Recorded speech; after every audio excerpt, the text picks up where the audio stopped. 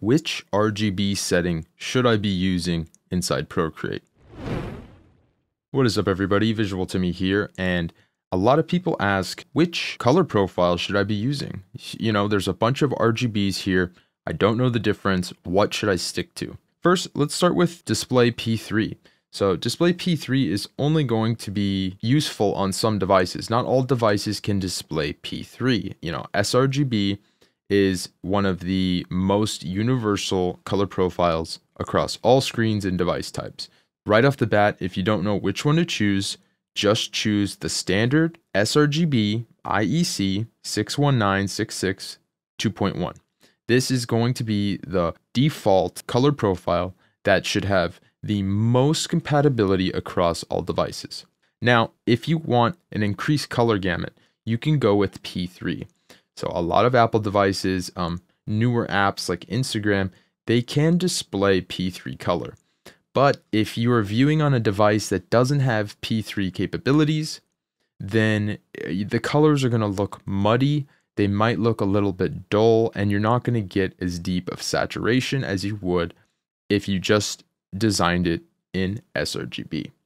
As far as the difference between, V4 ICC appearance, V4 ICC preference, these are a very, very complicated set of properties that define the color profile, and these will react differently depending on which ones you're combining with which softwares, trying to get accurate color representation.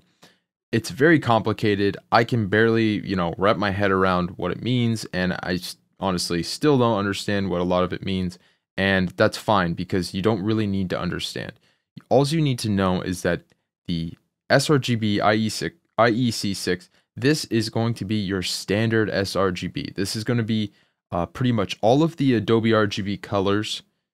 Everything that you're going to need is just right here. You don't have to play with it. And if you already created a project, you can easily switch between P3, sRGB, and see the difference of the color profiles. But if you wanted to use a CMYK color profile, you're not going to be able to do it from the project. You're going to need to come over here and create a new canvas and come to color profile.